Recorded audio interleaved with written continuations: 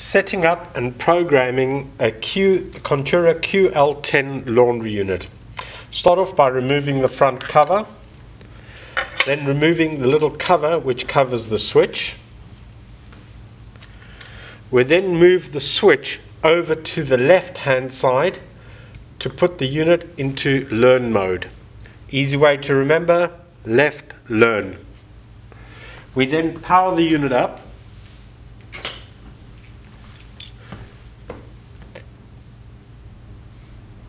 Now that it is initialized, you will notice that the blue LED next to the prime light is flashing. This indicates that it is now in learn mode.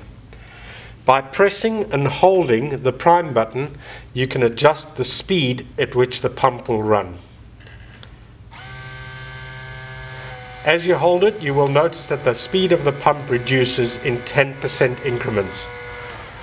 The speed is controlled to control the viscous products. If you have a very viscous product, you may want to slow the pump down. In most cases, the pump speed is left at 100% speed. Button A, which is your full dose button, controls how long the full dose will run for. To activate this, you press the button for half a second and release it. Every time the LED flashes represents 1 second of runtime. When you have reached the desired runtime, press the button and hold it till the light goes off.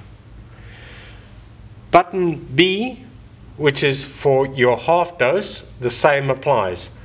Press for half a second, release. Each second indicates how long the pump will run. When you've reached the desired amount, again, press the button and the pump will stop. The pump is now programmed. We can now move the dip switch back to the right hand side, which is the run mode. Now that it is in run mode, you have two potentiometers which you can adjust still. Potentiometer A adjusts the delay time. The delay time is once the button is pressed, how long it will take before the pump actually runs. The delay time can be set between 0 and 20 minutes. If the potentiometer is set all the way to the left, it means that there is no delay time. If I move the potentiometer all the way to the right, it indicates a 20-minute delay time. In most cases, it is left all the way to the left with 0 delay time.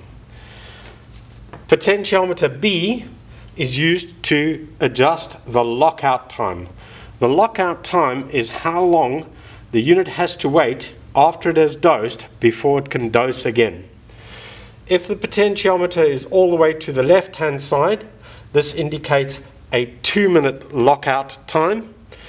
If it is adjusted all the way to the right, it goes to a 60-minute lockout time. What this basically means, if it is put all the way to the right, if I dose either the half dose or full dose, it will take 60 minutes before I can repeat the dosage again. In addition to this, we have the bottom button, which is the prime button. The prime button indicates or is used to prime the pumps. By pressing and holding the button, the pump will run. As soon as I let go, the pump will stop. The little red LED at the bottom here indicates when the unit is locked out and can no longer run. If I now press A, the pump runs for the desired time. Once this is finished, you will notice that the red LED will come on the lock side and will remain on until the 2 minutes have elapsed.